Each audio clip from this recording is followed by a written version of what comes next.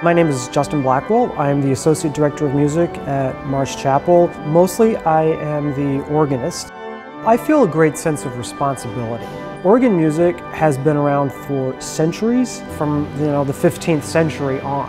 Composers such as Bach, Brahms, Beethoven have taken their craft, their finely honed craft, and chosen to dedicate it to what they saw as a higher power.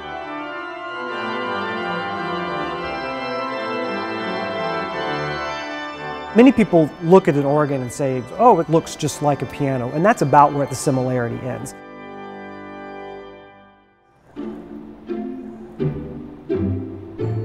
I like the mechanism of it.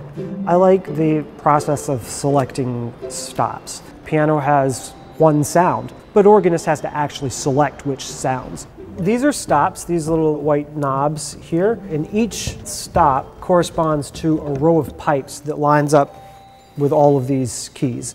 Flutes more or less sound like flutes. That's kind of fluty, right?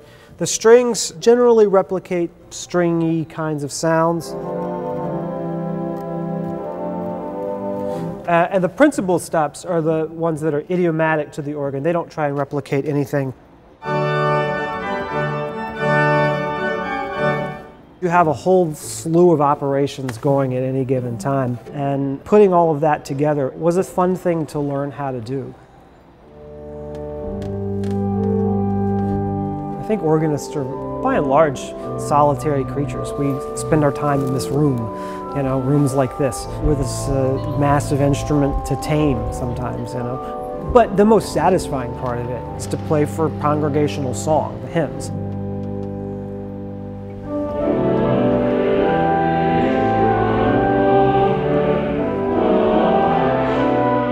We have a fantastic choir here at Marsh Chapel, and they do as much leading of hymns as I do. Our music department here has taken off by leaps and bounds.